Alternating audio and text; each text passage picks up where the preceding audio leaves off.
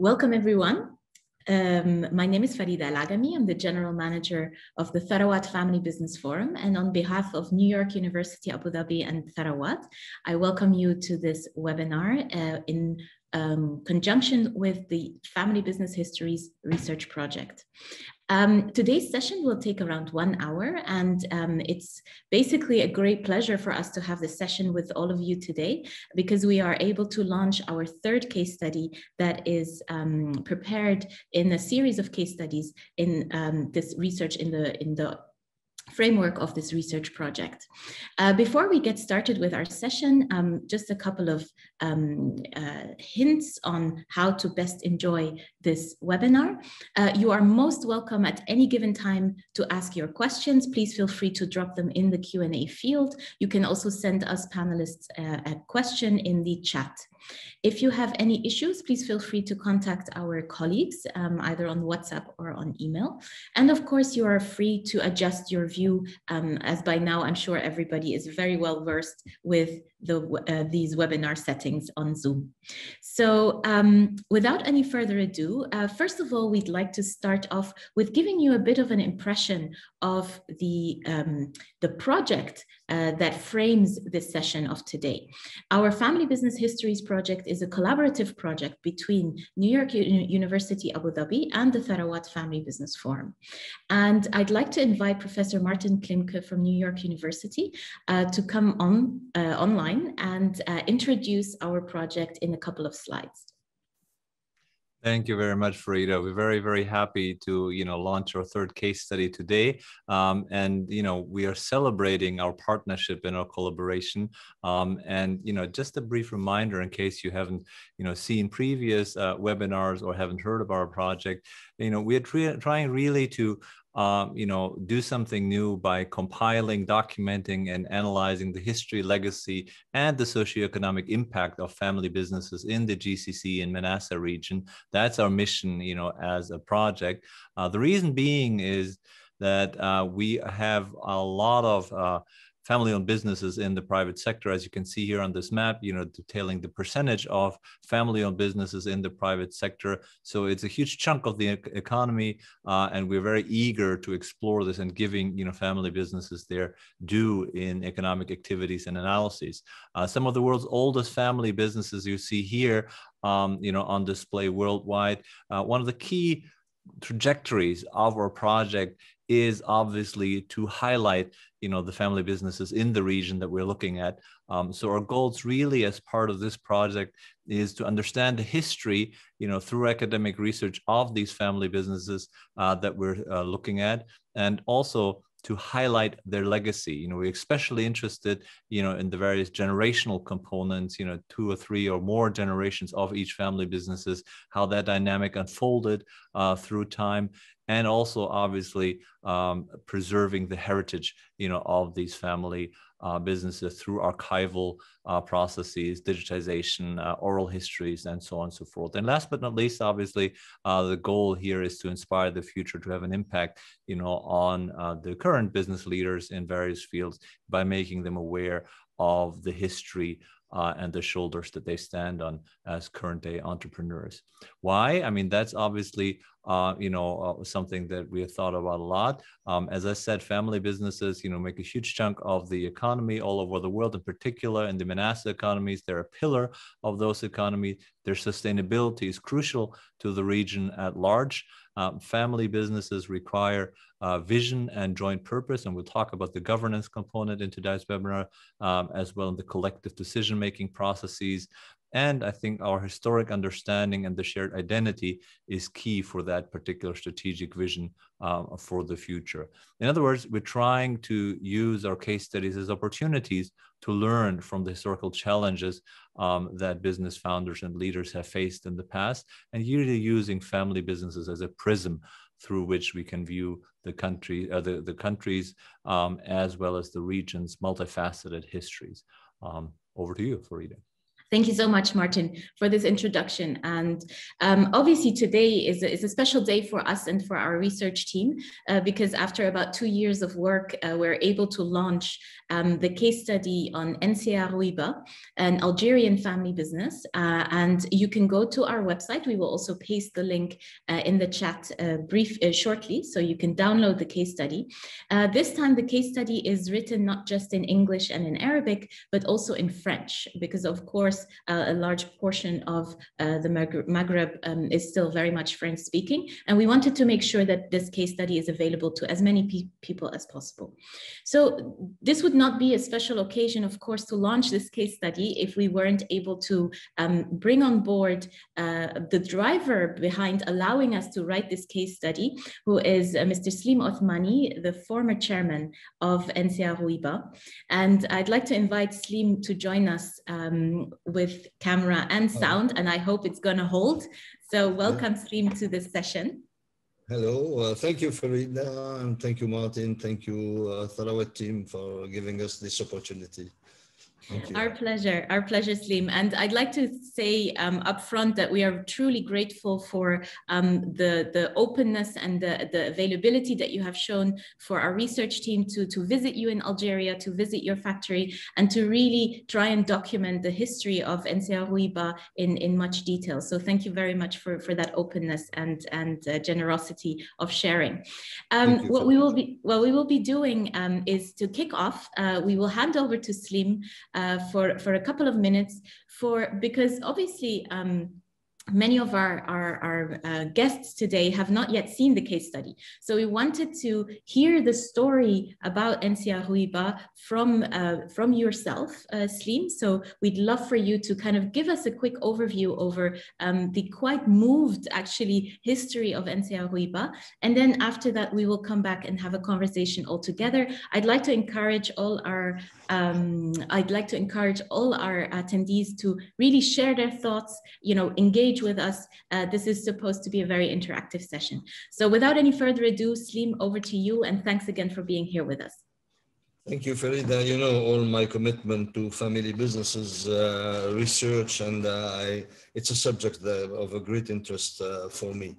And talking about the history of NCA-Rouiba, I'm not going to make it long. It's a history of agribusiness, an agribusiness led by a family in North Africa, mainly in Algeria. But I said North Africa because it started before the independence of Algeria. Since the family moved during the colonial period, they moved to Tunisia. My grandfather, with not his kids, because all the kids were born in Tunisia. They moved in Tunisia at the border of Algeria because they find it safer and easier to do business there, because my grandfather was a wholesaler of agri-product, canned food, fruits, vegetables, etc. And in 1966, the story began because he has one of his kids, it's my father. I could say that the story began with the entrepreneurship spirit of the elder one, which is my father, called Salah. And in 1966, he convinced the family, after the end of colonization, he convinced them to move to Algeria, a country they haven't seen, no one of the kids haven't seen. So they arrived in 1966 in Algeria, and in the agribusiness, he decided to create a plant to produce canned food. And from 1996 to 1972, the company was managed by my grandfather and my father. During the period until 2019, there is 6 big periods. The first one is 1966, 1972. My father and my grandfather are managing the business in a, let's say, in a modern environment, because it was the remaining of an economy, a liberal economy set by the French in Algeria. In 1972, things started changing because Algeria had decided to follow socio-communism. I'm not going to call it socialist, I'm not going to call it communist, but socio-communism, and it changed radically the business environment for private entrepreneurs and also for the family, because we're in the industry. And the government decided to nationalize many companies, all the private companies that shows, let's say, a huge potential for the government. And we were on the list, and hopefully at the last minute, one day before they decide to nationalize us in 1973, they decided not to do it for many reasons, because the family and my father had a lot the Algerian Revolution, and we were too small to show really an interest for the Algerian government. So from 1970 to 1990, 1990, sorry for my English, the business was managed by my father, my grandfather, and my uncles. Unfortunately, in 1978, my grandfather passed away, and my father has decided, for political reason, I'm not going to go in detail. He decided to go to France and to stay there for a long period of time, a few years. And the management was in hand with my uncles Saïd and my uncle Hadi. So till 1990, the business is facing more and more challenges to overcome, because the business environment was totally unstable. There is no way to forecast anything, sales, procurements, whatsoever. You don't know, the laws are changing gradually, and Algeria started facing huge issue about the availability of foreign currency because of the drop in oil prices at the end of the 80s. And Algeria have a huge debt, close to $30 billion, which and the country was unable to repay at that moment the debt. And 1991, the crisis of the debt really led to big troubles in Algeria. It's 1988 the troubles that start, but the apex or of the troubles happened at the end of 1990, 1991 with a political problem. The army stopped the legislative election process, and the civil war started until 2000, until the arrival of Bouteflika in 1999. And from 1990 to 1999, I was not in the picture before 1990. I was living in Canada, and I decided to return to Algeria, where my father also decided to be more involved in the business, and he returned also from France. More or less we returned at the same period, and the period of civil war. Everyone is asking me, but you are completely crazy going to Algeria in 1991. The country will explode. We faced during the whole period 200,000 deaths. So it was another challenge. A challenge of the business environment and a security challenge, and I can say many things about this period, many things about leadership, many things about security issue, how to handle that, many things on how to motivate people in an secure environment, and many things about the relation with the authority related to the business environment, which is a very important topic from my point of view.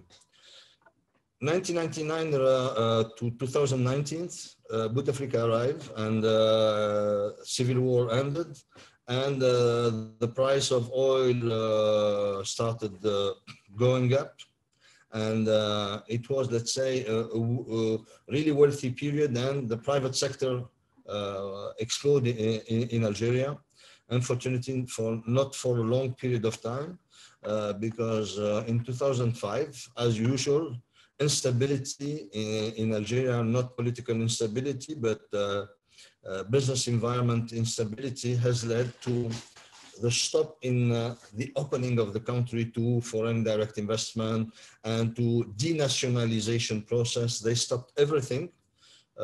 Up to now, we don't know why, but we have an idea about why, but it's not the purpose of our meeting. And in 1999, the story about the company is that during family meeting, I proposed to take the control of NCA-Rouiba. I had a plan to make Rouiba another company, to manage in a different style the company.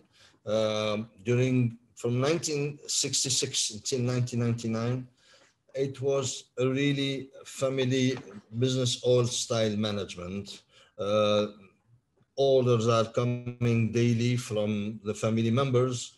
No one knows who's the head of the company, but they know that my father is the head of the company, but he delegates everything to his brothers and the employee, and even, the relation with the employee is totally unclear and non-transparent. 1999, so I present my plan to the family. They agree on that. I can talk if someone wants to hear about that. I would be glad to explain exactly how I do it. I explained to the family member that we need to change. We need to professionalize the management of the company, and we need to address many issues that I identified and I showed them.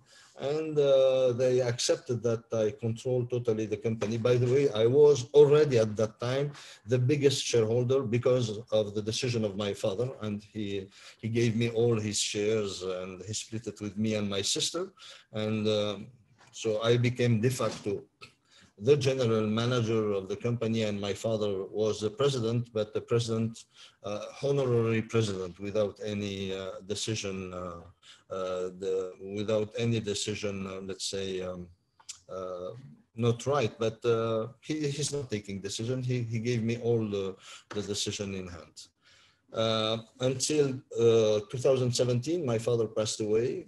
We have, let's say, improved the management of the company. We introduced an investment fund in the company. We work a lot on the governance of the company. We apply strict governance rule, which is something that, let's say,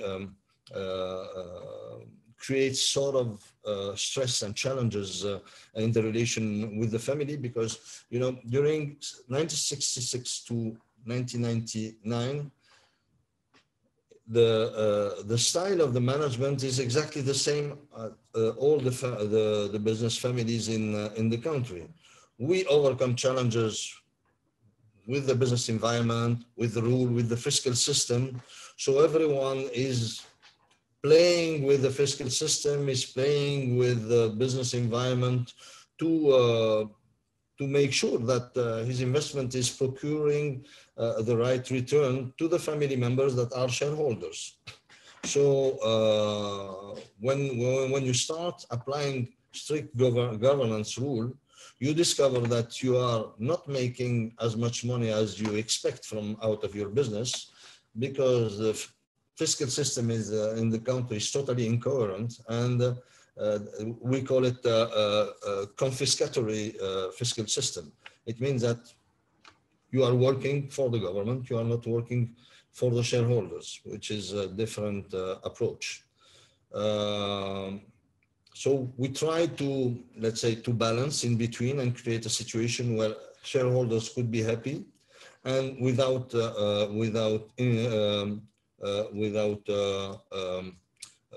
contourner, I don't know, without breaking the rules of law. So 2019, at the end of 2019, because also we faced a lot of issues related to the economical crisis that hit Algeria in 2014, 2015. And because of the arrival of COVID, we faced a lot of issue internally also. And I decided to bring another shareholder who took the majority of the company at the end of 2019. And I decided to resign as president of the company, and I decided to resign from the day-to-day operation. And now that's why I'm the past president of NCA-Rouiba.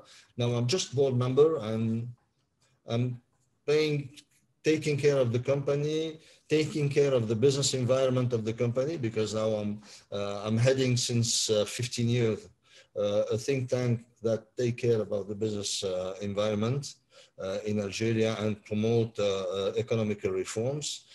This is one part of, let's say, my idea of being a businessman in Algeria or everywhere in the world. As I used to say, an entrepreneur has the responsibility not only within the wall of his company, his responsibilities goes beyond the wall, so he has to pay attention to what was outside.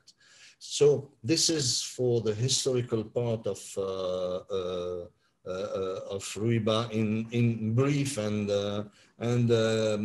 you see that you understand that we overcome different challenges regarding the business environment that has a huge influence on the way we are managing our business, and also the issue within the family of the next generation, and that I'm part of it.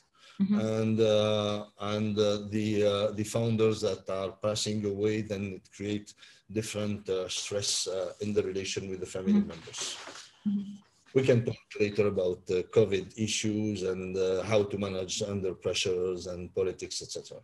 Absolutely. Well, thank you so much, Slim, for this very concise overview over a very complex history. I think that's definitely a very, very impressive timeline that you've given us. I'll get started with a couple of questions from my side and of course from Martin's side, but I'd like to invite, of course, anyone who, even if you have a comment or if you have a question, please feel free to share with us. We'd like to make this an interactive conversation. Slim, just maybe to add to your story towards the end, we have to say that, of course, you have your son who is a director in the company at the moment. Maybe let's get started a little bit on the conversation of continuous entrepreneurship. So you have, as a family business, as you've explained to us, you've gone through extreme phases of pressure, mostly macroeconomic, but also internal. Can you explain to us a little bit what it is that you think has made sure that, in a way, in each generation, there was an entrepreneurial spirit that kept going? Do you feel that that is, it's a coincidence, or is there something in the value system or in the education of your family that has contributed to that entrepreneurship to continue across generations? You know, I asked myself many times when I gave speeches, unfortunately in French, to students in Algeria about entrepreneurship. Are we born entrepreneur? Is there a genetics in that? Yes, no. I think not everyone could be entrepreneur. I think it has to do with education more. I'm not going to talk about genetics, otherwise I will go to other stuff more complicated. It has to do with education, and it has to do with the environment you grew in. When I was a kid, I remember when I'm visiting Algeria, I grew up in Tunisia, but I go once or twice a year in Algeria. My father take me to the plant. In Tunisia, we have kept our businesses as wholesalers. So, I want to visit the family that are managing this wholesaler business, and I have the smell of the product, the spices, the spicy ingredient that they are selling, the canned food, the vegetable, etc. So I grew up in that, and I started understanding the dynamics of the business in terms of logistics, in terms of human resources, in terms of competency, in terms of equipment, production that we need, etc. And you don't know when you're a kid, you don't know how many information you collect, but those information at the end, integrate themselves together and make your entrepreneurship spirit or your center of interest in your brain. Why I didn't show any interest in aeronautics, why I didn't show any interest in other stuff. It has to do only with education. I probably, if I grew in a family of painter, I would have been, probably I would have been a painter, an artist, not painter building, but an artist. Oh, why not? Or why not, yeah. Why not? Exactly. So it's not, I don't think it's a coincidence. It's only the fact that you grew up in that environment, so you have a sensitivity for that environment. But one thing, I think it's very important. I don't have, for me, I don't know, my father want me either be a doctor or be or be involved in his businesses. I choose the one that I have the sensitivity with. But I will not. I have decided not to push my kids to go in that direction. I told them, choose whatever you want. The world is full of opportunities. Don't refrain yourself from exploring other world of opportunity than the one of agribusiness. So my daughter went to the arts in Berlin, by the way. My daughter went to the art environment. My son Yusuf, he stayed in the company until now. He's a marketing manager, but he decided to explore other entrepreneurship opportunities while being a marketing manager that has nothing to do with agribusiness. I'm really happy about that. So to make it short, it's how you were educated, how you grew up, and how you see also the challenges the family overcome. And if you are a man of challenges, which I am, I'm a golf player, and all golf players that are listening to us, there's a difference between having the ball on the fairway and having the ball in the rough. I'm very strong in the rough. In the fairway, I'm a good player, but I'm not as good as in the rough. In the rough, I can find a solution. In the fairway, the solution is here. Let's say it's wrong what I'm saying, but because sometimes in fairway, the solution is very difficult to find. But I prefer to be in the rough than being in the fairway, which is very strange. Great, thank you, Slim. Well, speaking of challenges, I think this is certainly a wonderful transition. Your company and its products have, become over the decades or have risen to national prominence. And at the same time, I think the history of your company is, taking place at the same time that the country itself is undergoing, turbulent political and economic waters. So how would you reflect on, the impact, the political context has had on your business operations over the years? You touched on it already in the introduction, but how would you reflect on that in general? Yeah, let me consider only one period, the last period, because they changed too much and it has a huge impact.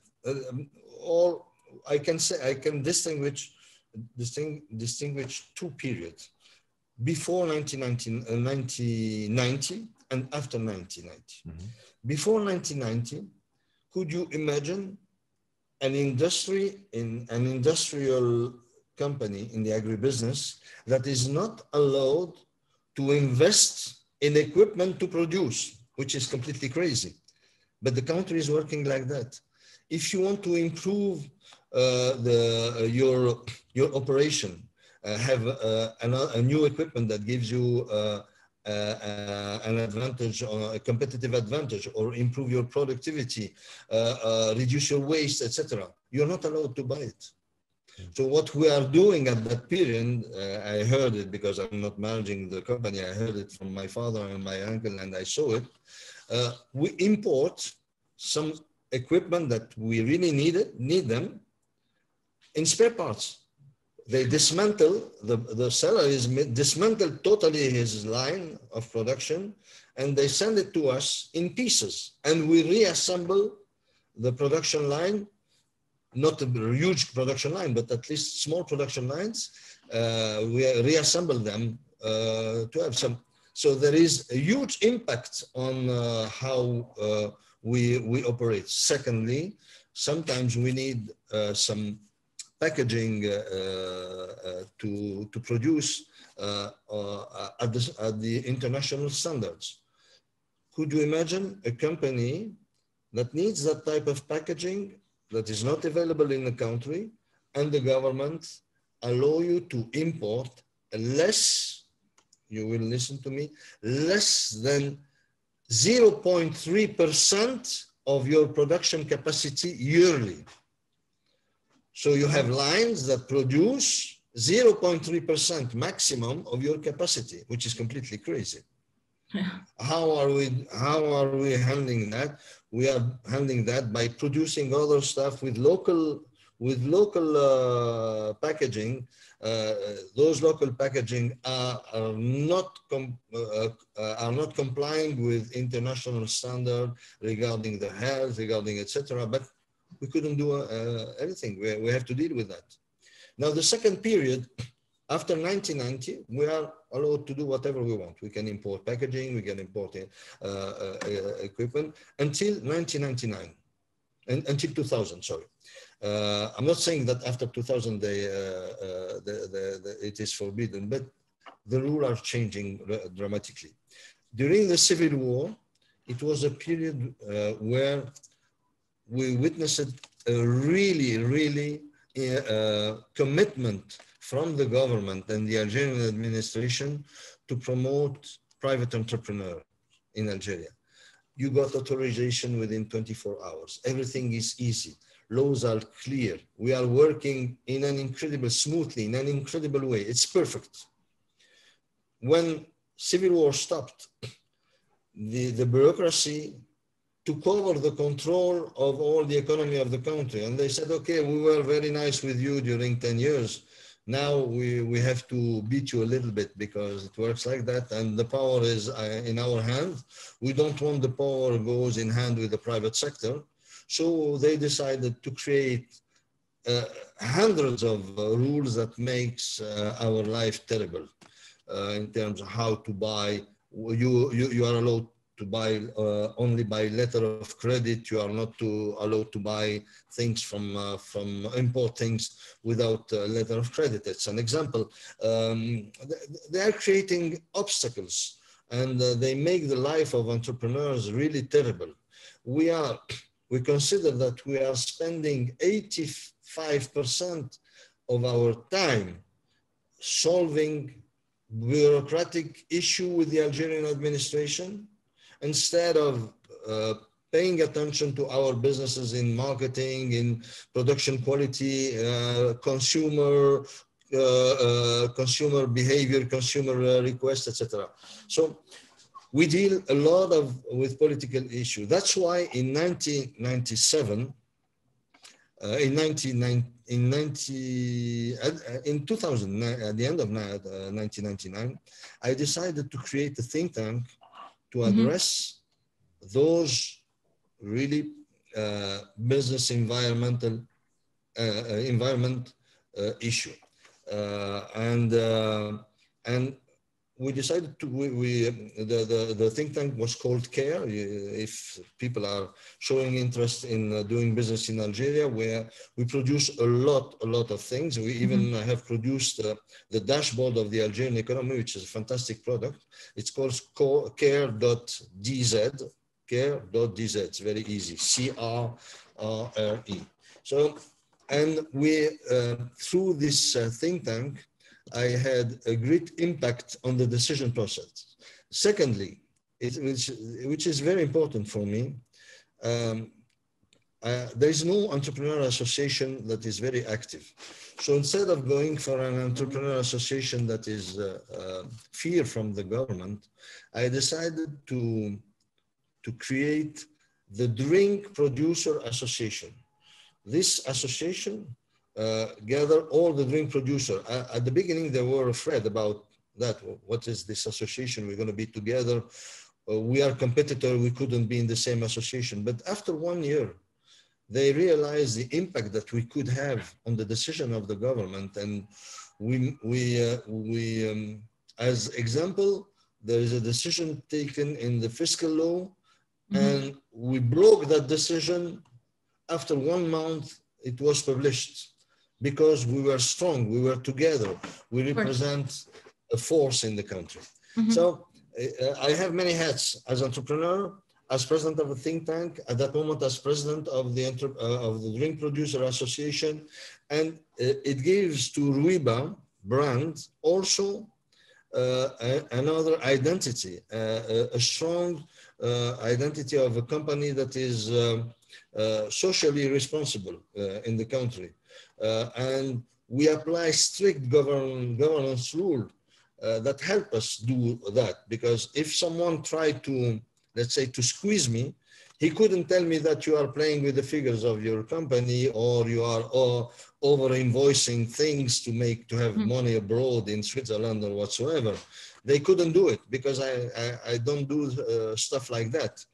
To protect myself and to protect the image of the company, and to make sure that all my the plaidoyer, all my the plaidoyers,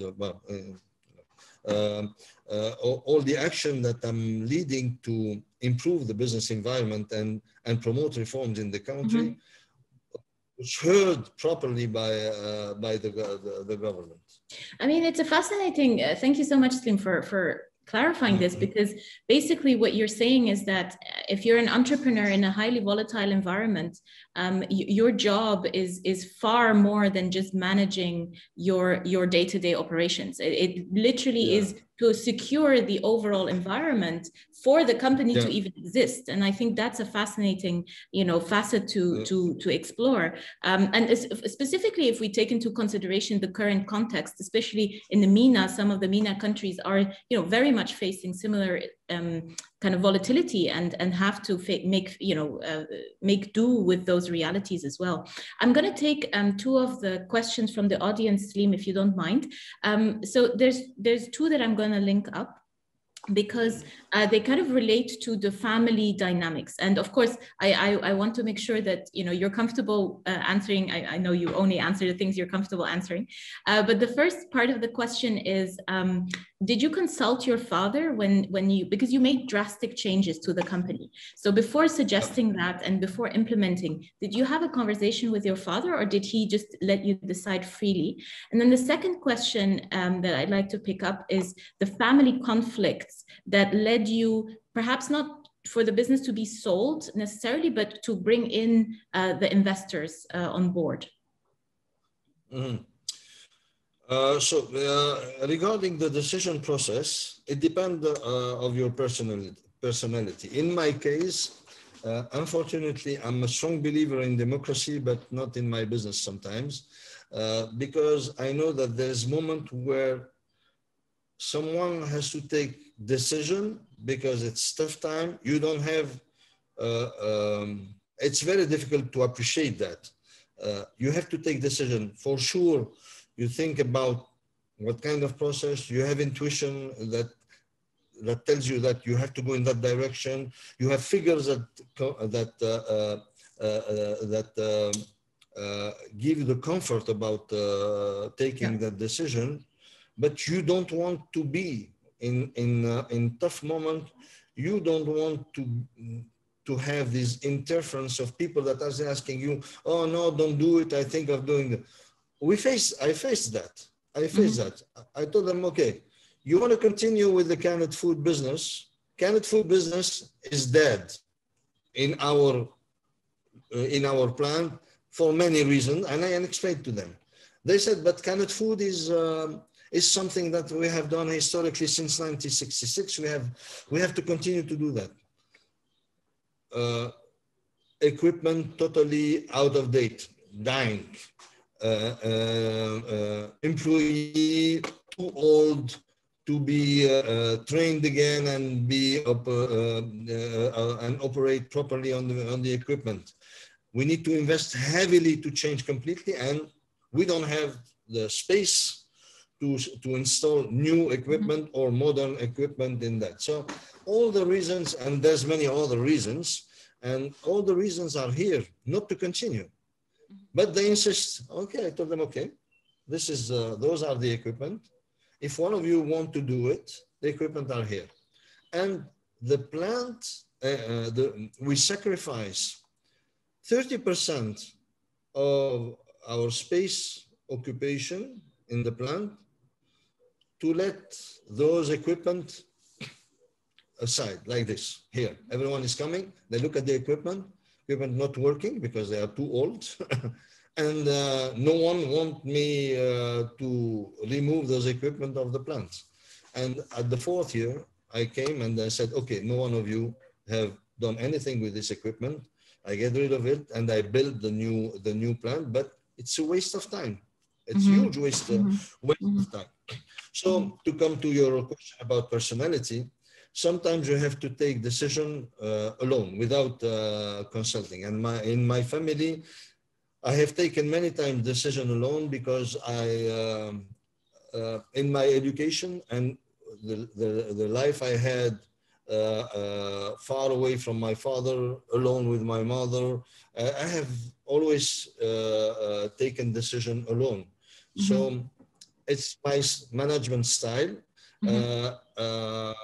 I like to think a lot about decision to take, but alone. It's very bad, I know. I will not recommend that to anyone. But gradually, you started identifying the people who could help that you can decision work with. process. Yeah. But I'm not saying people that tells you, yes, it's good. People that helps you go to the decision, good or not good, but not people that come, oh, no, it's bad. I don't like that. I like someone that when I share with him my thoughts, my idea, we started looking at the different directions, and then I come to the conclusion. I don't want him come to the conclusion. Like many consultants do, they go to the conclusion and they kill you. And the second question is about the conflict that led you to bring in the investors. Yeah, there's two moments. There is a moment of conflicts that brought investors because the company, the first conflict happened in 2004, 2003. The company is growing like hell. So in every growing company, we need cash. And we don't want to borrow money from the bank because we already have borrowed enough in accordance with the figures of the company. And I looked at the shareholders. I told them, we need cash. Every one of you has to put cash. They said, no, we don't put cash. I told them, so if you don't put cash, the company will collapse because it's growing like hell and we couldn't manage that. It's impossible. The bank are full. So they say, no, we don't want. I told them, okay. And all of a sudden, the idea of having an external board member in the board of the company makes sense because the family, the behavior of the family member in a board member where there is not family members is changing radically. Sure. So I told them there is an investment funds who is paying attention. He's paying big interest to Rouiba. They want to be in for 25 or 30% of the company. They said no. I said yes. They said no. I said yes. And then I decided because I have enough right to decide. And they accepted to sign. They signed, and we have this investment fund that brought a lot to the management of the company. Hopefully, But as any investment funds, they have to quit after a certain period of time. And we went to the stock exchange. We made sure that the investment fund could quit through the stock exchange. Unfortunately, the investment fund wanted to quit for only 2/3 of his shares, and they kept 1/3 of their shares until 2019. And in 2019, we don't have a conflict. We have a big issue with one of the family members who played with the figures in a way that even the board couldn't see that. It's a kind of Ponzi pyramid with the figures of the company. And when we discovered that during 2018, we started discussing with him because the amount is very important and could lead to the bankruptcy of the company. And he was at that time the general manager of the company. I was only the president of the board. And we tried to adjust, to correct with him and to help him get out of this issue because he's a family member. And he couldn't find a solution. And the only way for us in summer 2019 is to close the company the 31st of December. Or to find an investor who is interested in being in the board for an important amount to bring in the company. And hopefully we found an investor who is a French company. They don't allow me to sit, even everyone knows their name. I'm not allowed to give their name or to talk on their behalf. So I'm not talking on their behalf, and I have them now in the company, and I accepted to be diluted. I haven't sold my shares, but at least I saved the jobs, I saved the brands, I saved the history of the company. And now the company returned to what I was expected: growth, well management, transparency, good governance, and so on. So, but it's a big challenge finding more than 30 million euro in 2 months to be injected in the company, especially in the business environment that we have in Algeria. Of course. Totally unstable. We have changes in laws every 2 to 3 months. Could you imagine? It's impossible to forecast anything. Impossible. Yeah. Martin, do you have any follow-up questions on this? Thank you so much, Seem, for explaining this.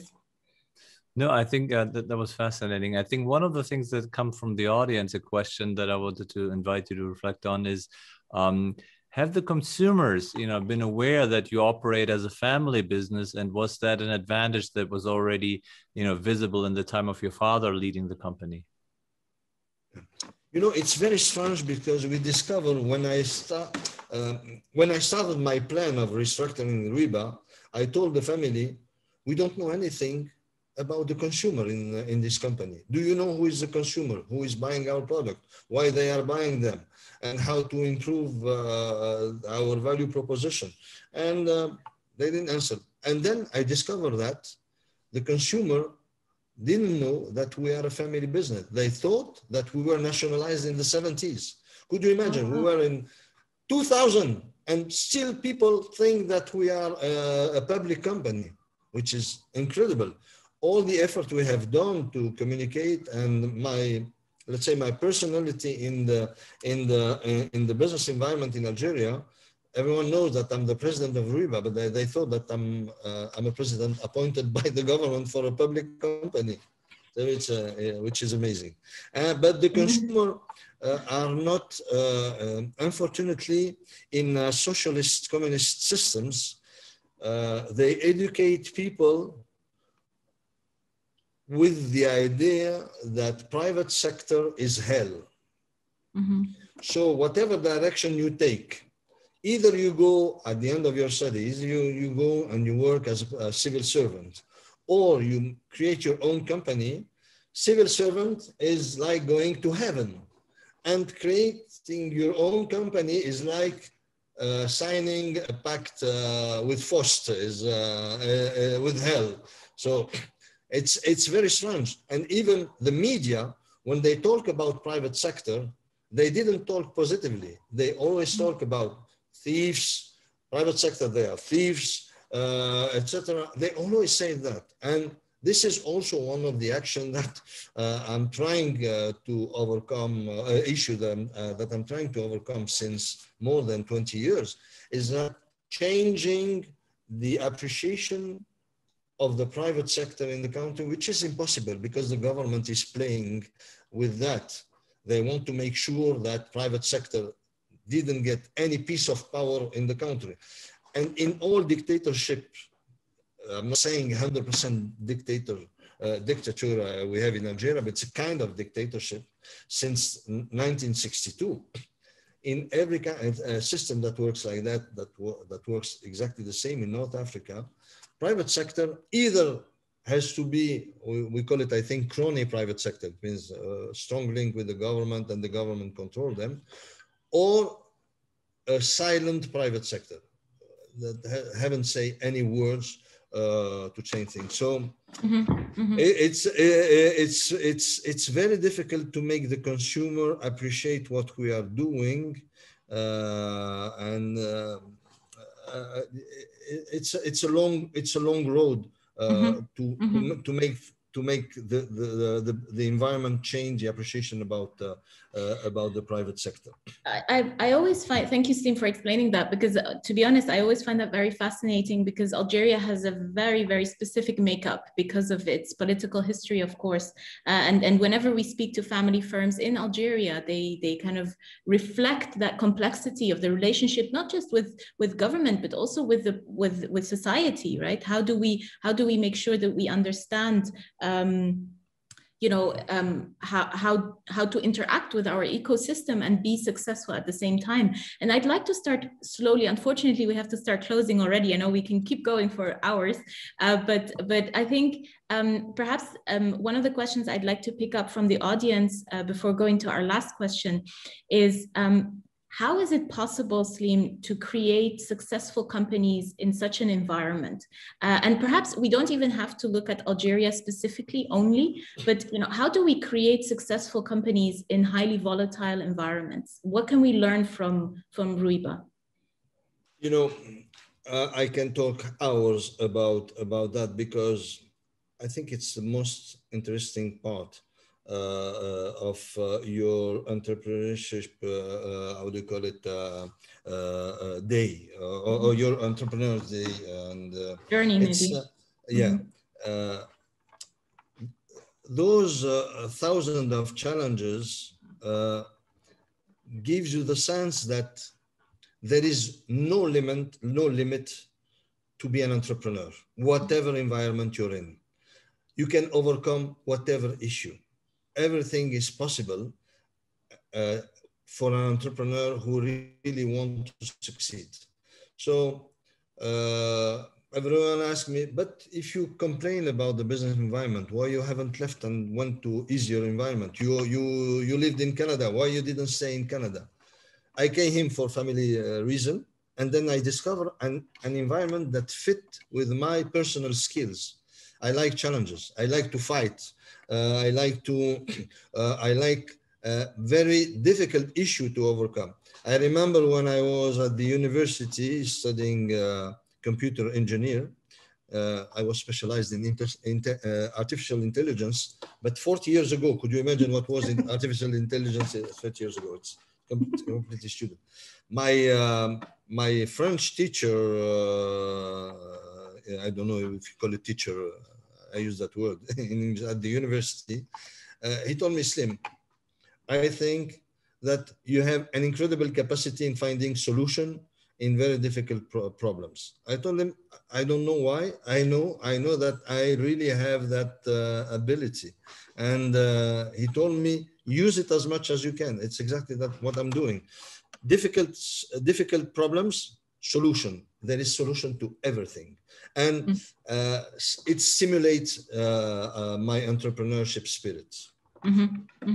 Thank you so much.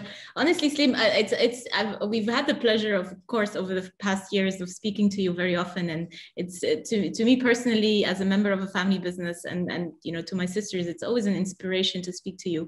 To be very honest, and you always give us that energy of if you can do it there, you can pretty much do it anywhere. It's a bit like New York, but in a different way. But Martin, I'd like to hand over to you perhaps for some closing words from your side before we come to end the session. Right. Can I have a question? Sure. Yes. About COVID? Can we say a small word about COVID? Please. Of course. How we are addressing COVID issue. Yeah. Okay. I think for family businesses and also for other families, I think we already talked about that. COVID crisis is a huge challenge, but also it brings to the brain of entrepreneurs the ethic point. And the ethical point comes when, there is an opportunity to, let's say, reduce the number of employees in my company, to reduce my cost, to reduce salary, to reduce other things. And the ethical issue is an important, the ethical point or value is an important value in the life of an entrepreneur that want to succeed. So you have all your set of value, but the ethical one is the most important one. You couldn't take decision that challenge or put people in a very difficult time because you are not paying attention to them. You are not taking care of them in a proper way. So in family business, more than in multinational businesses, people are important, people that are working for you, people that you are interacting with. And if you hurt them, do not expect them to be nice with you and do not expect them to work properly with you. So be ethical, be fair, but don't take sometimes opportunities to make more money at the expense of others. This is my point. Thank you, Slim. Thank you very much. Thank you.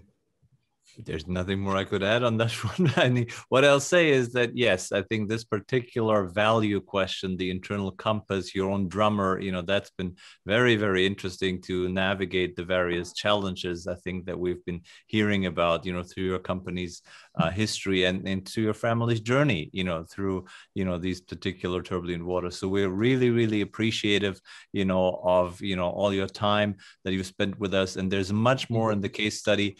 So please go take a look at the case study and you'll see, in more detail, what we've been hearing today. And, again, thanks so much for joining us today. Over to you, Farida.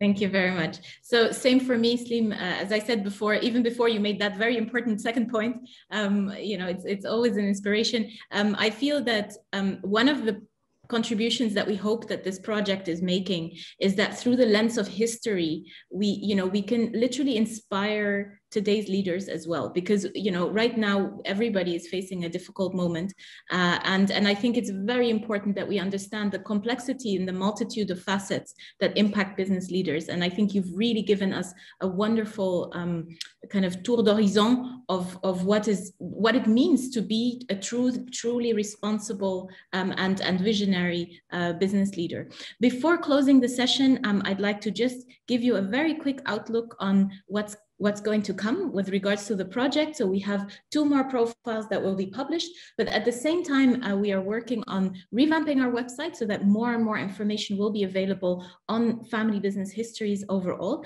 And hopefully very soon we can announce an addition to our project with regards to kind of an expansion of the research project by itself. Please feel free to contact us. We have had a fantastic audience that stayed with us for the full hour, which I'm very, very impressed with. If you have questions, if you have comments, please feel free to reach out. And I'd like to come back one more time to you, Slim. One of the things that I think you've mentioned beautifully is the importance as an entrepreneur to be part of an ecosystem. And I'd like to really give you that credit very much and very clearly that projects like these, projects like ours, couldn't exist without entrepreneurs who are ready and available, you know, to open their doors and to share. So thank you once again, Slim, for being with us. Thank you. We hope you enjoyed it. Martin, always thank you for the collaboration and for joining us. And thank you to all our attendees for being with us, and hopefully see everyone very soon. Thank you. Take care. Thank you. Bye.